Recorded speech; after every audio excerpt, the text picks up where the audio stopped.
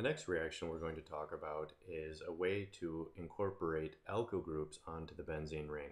This is a process called the Friedel-Crafts alkylation. So what happens in this reaction is that we take our aromatic, we treat it with an alkyl chloride or other alkyl halide. We have to add a catalyst, and the one that we're going to use in this case is aluminum trichloride, and that will install that alkyl group onto the aromatic ring with HCl as the byproduct. Now, in general, most alkyl groups will react, although not all will be appropriate for this process. So how does this work? Well, as we have come to see in other reactions, we first have to generate an electrophile that's reactive enough. And in this case, what we're going to generate is a carbocation, which you probably recognize as a very reactive intermediate. Okay, so let's use a specific example, isopropyl chloride, and we're going to react that with aluminum chloride, which remember is a Lewis acid, so it wants to accept an electron pair, and where it's going to accept that from is the chloride or other halide. Okay, so this is what would happen. We would form a complex, and we might initially draw it in this fashion, right, where then we can put the charges, the formal charges in with a positive on the chlorine. In this case, what's going to happen though is we're just going to completely ionize. So we're just going to have the whole aluminum tetrachloride anion leave. Okay, so we get our carbocation, and then the anion is going to be the AlCl4-. All right, so here's our reactive intermediate, our carbocation. Okay, certainly reactive enough to undergo electrophilic aromatic substitution reactions. Okay, so now we're ready to react with the benzene. So here's our cation, and as we've seen before, the pi cloud of the benzene is going to attack that carbocation.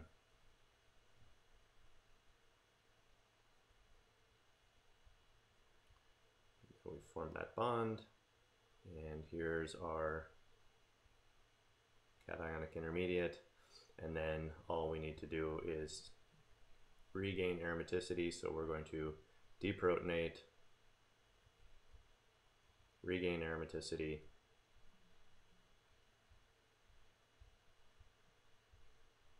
and there we have it. So we spit off a molecule of HCl, and we also regenerate our aluminum trichloride catalyst, and there is our alkylated benzene.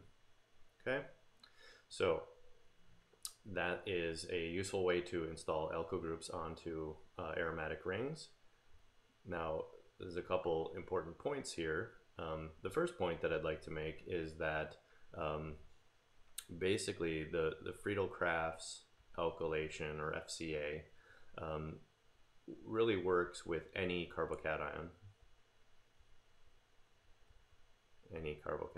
Right? So it doesn't much matter how we generate that carbocation or where it came from. If you can get to a carbocation, it's pretty much, unless it's a very stable one, it's going to be reactive enough to react with benzene. And so one very important real-world example of this is the reaction of phenol with a molecule called acetone, right? So we actually have a reaction of 2 molecules of phenol, 1 molecule of acetone, and we're going to use a strong acid here. The acid is going to protonate the oxygen of the acetone to basically leave behind what is essentially a carbocation at that carbon. The phenol can attack twice, and what you get to at the end is a double Friedel-Crafts on the acetone. Okay, so we have 2 molecules of phenol. Oops, sorry about that.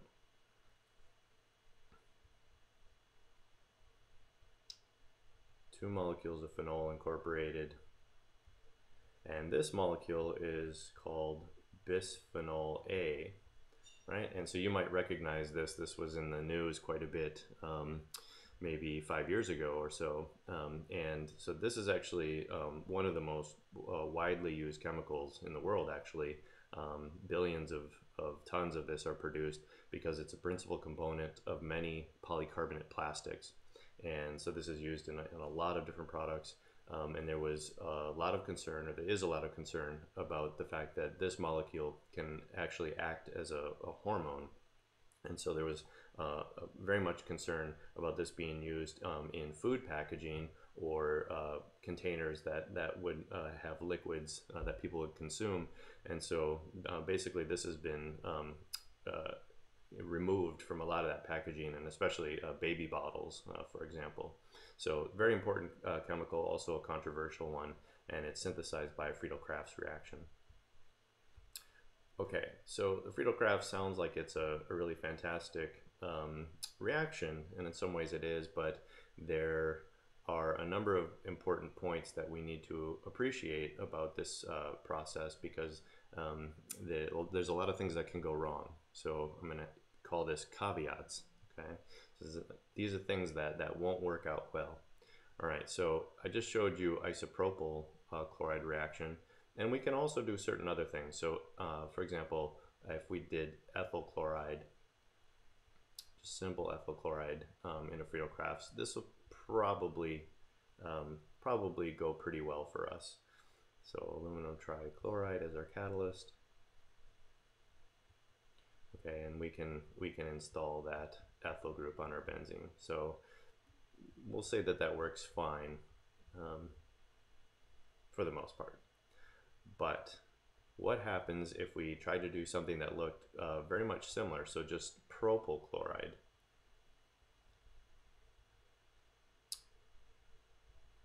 All right, so we'll try to do the exact same process here, and you would think, well, this should just be fine then, but in fact it isn't fine. And so what happens if we look at the mechanism, right, we would be trying to generate this type of intermediate. All right, so if we tried to ionize, we would get to a primary carbocation. And you recall from last semester that primary carbocations are not stable. They're not very happy. And if you notice, there are two adjacent protons next to that carbocation. And so what will very quickly happen is one of those will actually migrate. So the carbon-hydrogen bond, right, will migrate. Those electrons will move over with the proton, and that rearrangement will then give you this intermediate.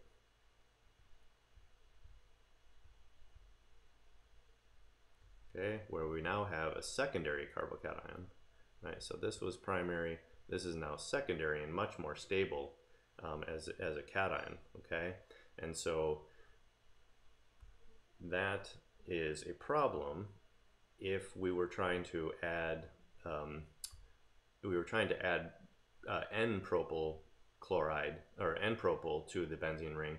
We're actually not going to end up adding that. What we'll end up with after we react with the benzene is isopropyl substituted, right? So that's what we get. Okay, so if you're trying to get to this molecule, you know, maybe this is a fine way to do it, but if you actually wanted to have N-propyl benzene, this is not going to get it done, because that rearrangement to get the more stable carbocation is too fast, and you just can't outcompete it. Okay, so that's something that's very important to keep in mind, that Friedel-Crafts is not going to work with primary carbocations. Okay. Related to that is that you can also have alkyl shifts. Okay, so not only can protons shift to give more stable carbocations, but so can alkyl groups. So an example of this would be, right, so here's another molecule where if we ionize this, we're going to get a primary carbocation. Okay, so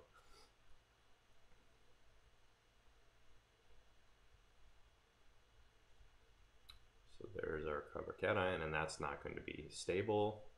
And so what will happen is one of these adjacent methyl groups here will just migrate over. Right, so then we'll get to a much more stable tertiary carbocation. So we go from primary to tertiary,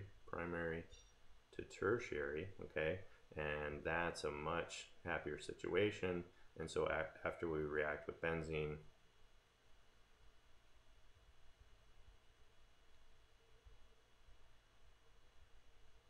that's the product that we'll get.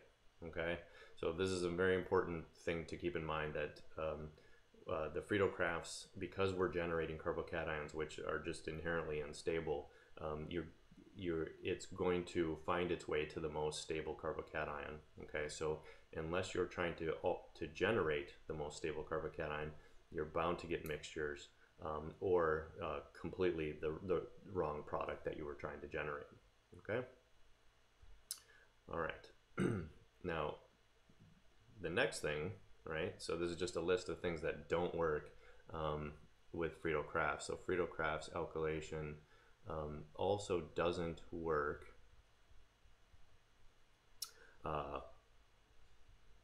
when you've got benzenes that are substituted with electron withdrawing groups. Right, and so that's actually a lot of important groups here, so it's simply not going to work. And so if we could draw this out so that we're more explicit, if I have an X substituent there and I'm trying to do a Friedel-Crafts AlCl3,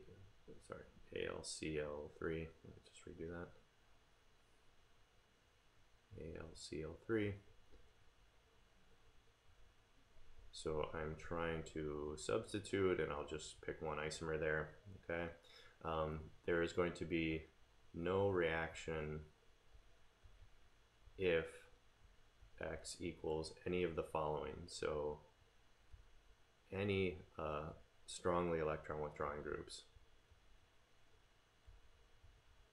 Okay, so ammonium, nitro, cyano, sulfonic acid, an aldehyde, a ketone, an acid,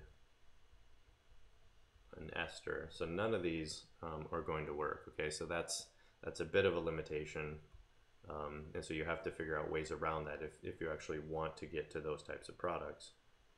Okay.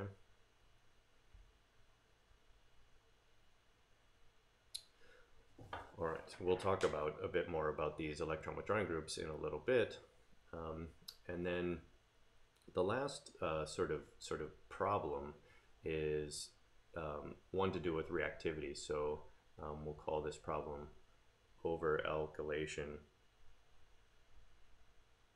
All right, so what happens here is, and again, we're going to get into this in more detail in just a second, but after you do a Friedel-Crafts reaction, so you convert your benzene into a benzene that is substituted with an alkyl group, it turns out that an alkyl group actually increases the electron density of the aromatic ring. So it turns out that the product here is actually going to be more reactive than the starting material, which means that the next alkylation reaction that is going to happen, right, the next molecule that's going to react, is a bit more likely to react with this intermediate, this monoalkylation product than it is with the benzene itself. So you're going to end up getting dialkylation products, and we could just pick any isomer. There's going to be a bunch of them. But then, of course, here we've got two alkyl groups, so that's even more electron rich than the mono, and so you're going to keep going, right? So this over-alkylation of Friedel-Crafts in Friedel-Crafts reactions is a huge problem, and you oftentimes will end up getting a mixture of products when you were just hoping for one. So there are ways around that, but that is a bit of an issue. Okay, nevertheless, Friedel-Crafts alkylation has its place. And before we move on to the next reaction, which is related to this one, I just want to point out one important reaction of alkylated benzenes, and that is the oxidation with potassium permanganate. All right, so KMnO4, you might remember this is a very powerful oxidant, and what will happen here is if we have any alkylated benzene, right, so we could just pick this one for example, if we react that with KMnO4,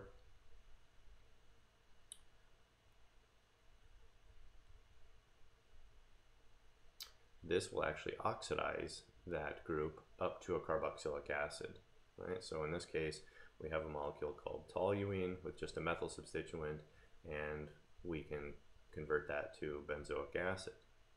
Okay, now the details of this KMnO4 are such that essentially any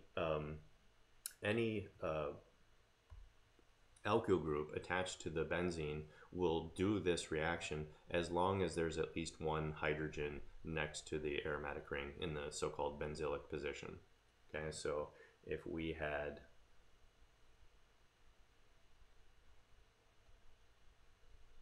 for example, if we were somehow to get to our propylbenzene or N-propylbenzene that we were looking for, we look here in the benzylic position, so benzylic position, that's right next to the aromatic ring. We see we have 2 carbon hydrogens, so that's plenty good. And if we treat this with KMnO4, essentially the whole rest of this gets chopped off, and we will also get to benzoic acid.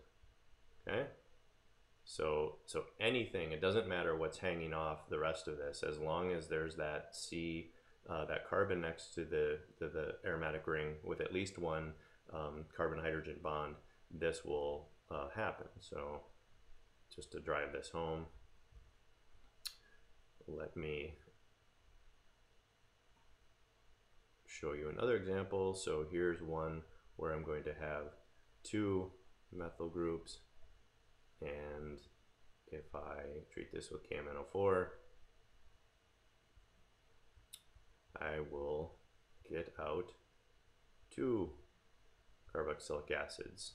Okay, so that works as well, and you could have 6 alkyl groups, and they all could be oxidized in this way. And then, so I'll just give you an example of one that won't work. Okay, so if I had a benzene and I had a tert-butyl group on there, so now in this case there's no carbon hydrogen bond, and so now if I treat this with KMnO4, now there's going to be no reaction. Okay, so that's the only case that won't react, but everything else, that benzylic position is going to get chewed up, oxidize up to a carboxylic acid. Okay, so that's a very useful utilization of alkyl benzenes.